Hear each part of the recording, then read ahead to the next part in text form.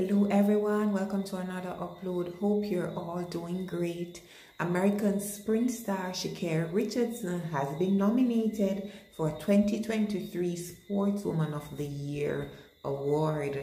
Now Sha'carri Richardson, who has had a rough couple of years, has bounced back, posting a number of fast times in the sprints, including the world-leading performance of 10.76 seconds on her way to beating Jamaica's Sha'carri Richardson at the Doha Diamond League in May, while clocking a blistering wind-aided time of 10.57 seconds at the Miramar Invitational in April. And of course, she won the 200 meters at the Cape Kaino Classic in Kenya. And apparently, these performances thus far in 2023 has allowed Richardson to be one of the two athletics nominees for the BET Sportswoman of the Year award. Now, the other nominee is USA sprint legend Allyson Felix, the 7-time Olympic champion and 14-time world champion. Now, I can understand Allyson Felix being nominated for this award, but I'm here thinking, 2023, we are probably halfway through the year in terms of the track and field calendar, or a couple months through the track and field calendar.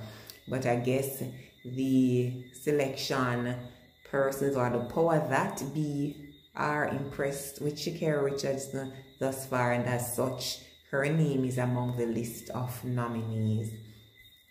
Now, expressing her gratitude for being recognized, Sha'carri Richardson took to social media and wrote, "God's approval is all the only award I need, but it's an honor to be amongst these amazing, beautiful Black women to be a nominee for this award."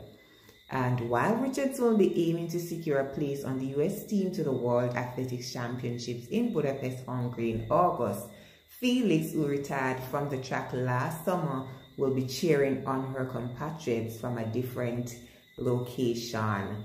And the winner of this award will be announced this month, June 25th, 2023, and you can view that exclusively on BET.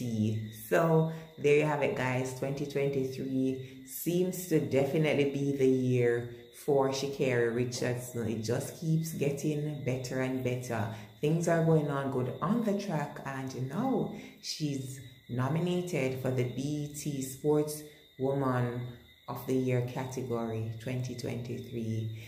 I want to hear your thoughts on this nomination. Leave a comment. Remember to like the video, and until my next upload, take care.